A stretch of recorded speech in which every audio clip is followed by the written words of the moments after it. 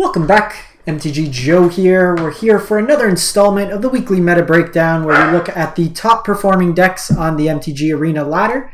This particular video will be for the historic best of one format. We'll try to cover all the formats this week, but we usually cover all best of one and best of three arena formats, provided there's enough of a sample size each week. We get the data as always from UntapkedGG. Companion tool runs alongside your Arena client. Tracks win rates, loss rates, deck collection, in-game overlays, whole bunch of useful features that you can leverage for free. A link is in the video description. I'll also paste all these deck lists into the video description so you can easily import them and go from there. And lastly, before we jump in, as always, it's greatly appreciated if you can drop a like, comment, and if you haven't done so already, consider subscribing to the channel. In addition to these meta videos, we do gameplay, frequently mythic in the first day or two of the season. Got to #1 mythic in the past, so we have a good track record of high quality magic here on the channel. So let's jump into it. It's October 11th to the 18th, 7-day set. Platinum to Mythic rank 45,000 games. We've had a couple weeks now with the new Baldur's Gate stuff, and largely haven't seen any of it. Not Baldur's Gate, Dominaria United, Alchemy cards. None of it has really made its way into Historic. Notably, the one nerf is Diviner of Fates has been nerfed from being a 2-3 to a 2-1, which has seen some play in some of the Esper Greasefang decks and some of the Reanimator decks, but doesn't show up this week, so just making mention of that in case you see some difference. But top performing deck of the week is Boros Affinity, 1,000 games played, 64% win rate. This is an alt, another content creator, got to #1 Mythic and best of 3 with it. But there's quite a few decks that are playing Retrofitter Foundry as kind of a combo piece.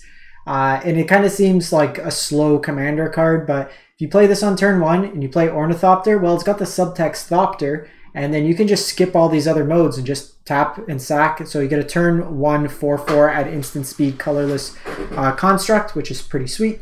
You're pairing that with stuff like Toolcraft Exemplar, which becomes a 3/2 first strike when it attacks. You have Esper Sentinel that attacks as your opponent, Shadow Sphere as lifelink and trample, portable holes in there as ways to kind of deal with some early stuff. Barbed Spike is basically an artifact equipment that also comes with a Thopter, which can be upgraded. Ingenious Smith helps you find stuff. Mashiko for power-ups plays really nicely with the trample from Shadow Sphere. And then Yotai declares war as a way to either create Thopters, be removal, or buff up something to 4/4. You also have like Darksteel Citadel in here that can be animated, and also adds to your artifact count. So this deck's pretty sweet. I got a video coming out, recorded it last week, but I haven't had a chance to get everything going with the MIQ, so that'll be up if you're interested in seeing that in action. The next deck is actually my variation of Wizards, and I can tell because I was the only one playing Strangle for a while, and I'm on no expressive iteration, all Mentor's Guidance, 64% win rate. This version here, Wizards is a heavily played deck in best of one. There's a lot of different variations like counts, so this matches is probably not truly indicative. But if your opponent's on the play and they go Symmetry Sage, you really need to kill it on turn 1. And typically, Play with Fire does not allow you to do that. And then you also need to have a Wizard in play to get the cost reduction from Wizard's Lightning. If they're on the play, they usually go Symmetry Sage. They'll have a burn spell if you go like Soulscar Mage. So it kind of limits what you can do there. Strangles really help that matchup. You're still trying to have really explosive draws by doing Reckless Charge to give something haste, paired with Symmetry Sage. Dreadhorde Arcanist can flash back pretty much any spell in this deck, either from the buff from Balmor, Symmetry Sage, or the Reckless Charge, and that lets you get extra casts out of like Mentor's Guidance for extra card advantage and stuff like that.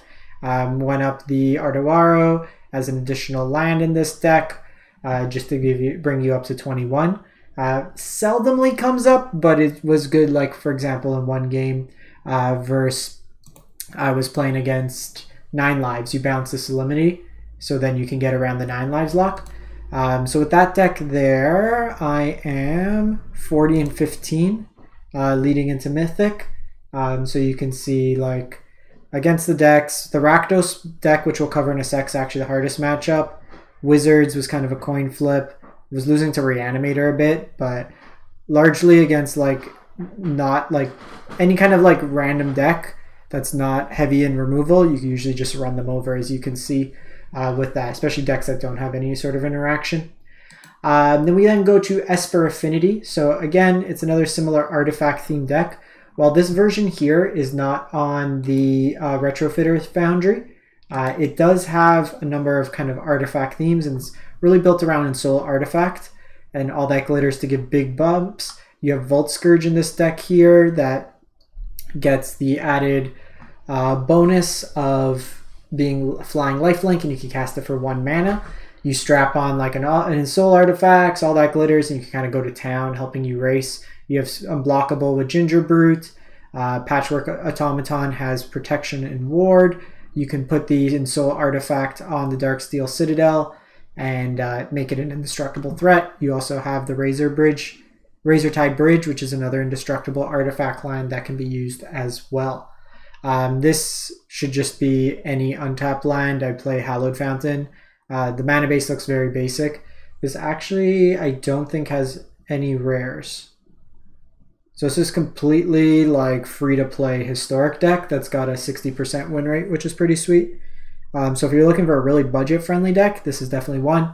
If you have Pathways, if you have Hallowed Fountains, if you have the Blue-White Pain land, all are good additions to this mana base as well.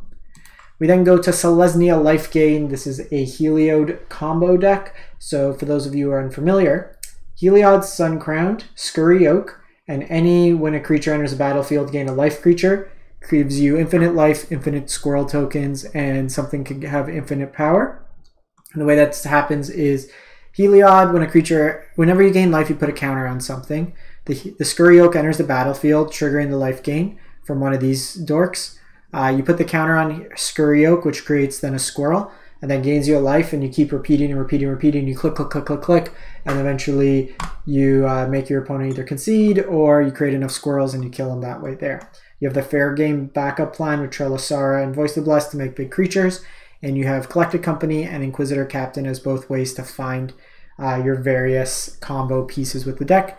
And then Skyclave Apparition is some removal spell to help get rid of like Ferocidon or any sort of hate piece, or even just kind of slow down your opponent's game plan.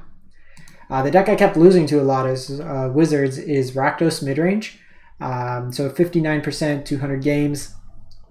Like I'd say, when your opponent goes Sheoldred into Seasoned Pyromancer, draw a bunch of cards, gains a bunch of life, it breaks your soul.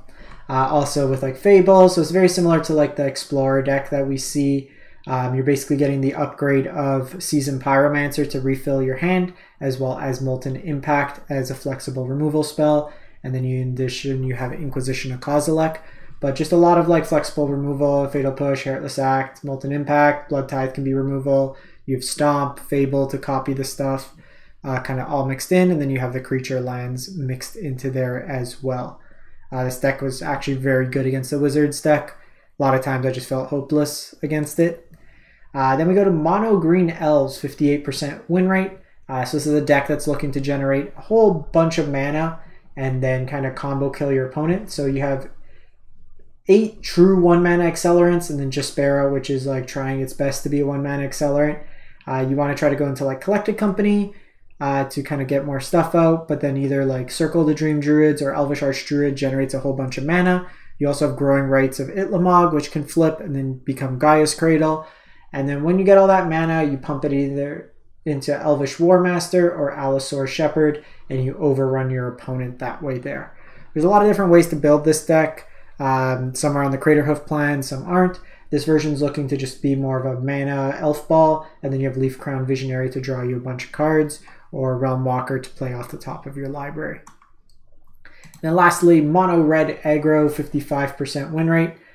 This particular deck is looking to Smork Face as fast as possible. This one's a little bit heavier on the 3-drops actually, but you have stuff like Reckless Ringleader that can give these other cards haste, so you can give Annex haste, Bone Crusher, Chain Whirler, stuff like that. 2-drops, just 1 Kari Zev in addition to the Robber and the Burning Tree. But really with this deck here, you're looking to either Torbrand and smack for a lot of damage, or Ember Cleave them out. Ferocidon shuts off life gain strategies. If you have a Torbrand out and you cast Chain Whirler, it does 3 damage to each of your opponent's creatures. So also a nice little combination of spells that way there.